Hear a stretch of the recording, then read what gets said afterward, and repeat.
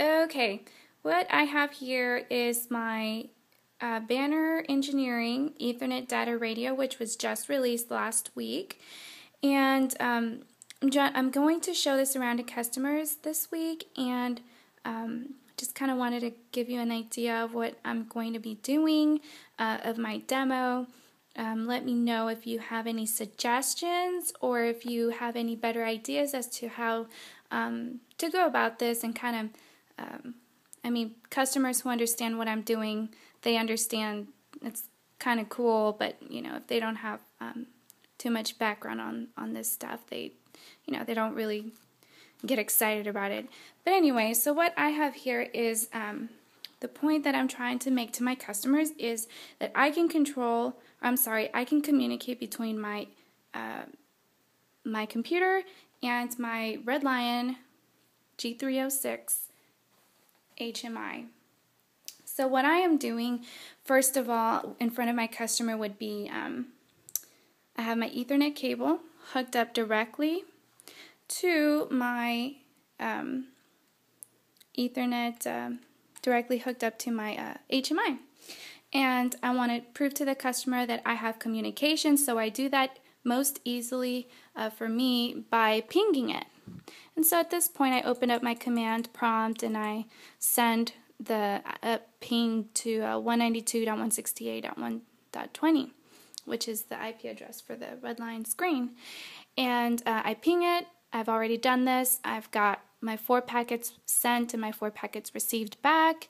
Tells me I have 74 milliseconds round trip, So at this point, I take it to the next level, and I kind of want to prove to the customer that I can replace this Ethernet cable with, this Ethernet data radio.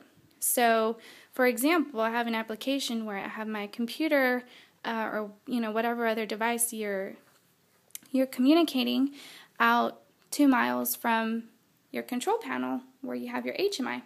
So what I do here is I place my slave, my radio slave, out on the field or wherever the remote location might be, and I place my Ethernet master next to my Red Lion screen panel.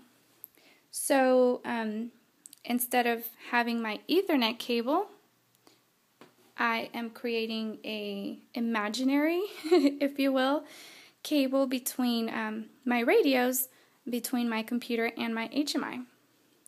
So at this point, this is a very simple setup. I have my slave here. My network settings are already configured. I've already bound to my master, and it's just Ethernet is hooked up directly to my computer, and then I have my my power here, and my master is directly hooked up to my HMI over Ethernet. There we go. And on my HMI, I just have a data tag that gives kind of shows our IP address, which is .20, and these Ethernet radios have a separate power supply, which is just more convenient for me right now. So at this point, I would ping my 192.168.1.20, and I prove to the customer that I am 4 miles away or whatever, and I've got full communication at 300 milliseconds. And that's pretty much it, but it does, it's very interesting, and kind of a neat feature here is I go to my 192.168.120 IP, and all of a sudden I've got a website. I have a website with a remote view, and I'm seeing what I see on my HMI. So that's kind of a cool integration to get people thinking and kind of start developing some ideas and applications for for the radios. Let me know if you can think of something that might be a little bit more of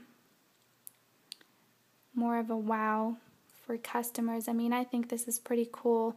This is a standard just test to prove, that we have communication, but there's a lot of things and applications that can come up for these. But yeah, let me know your thoughts.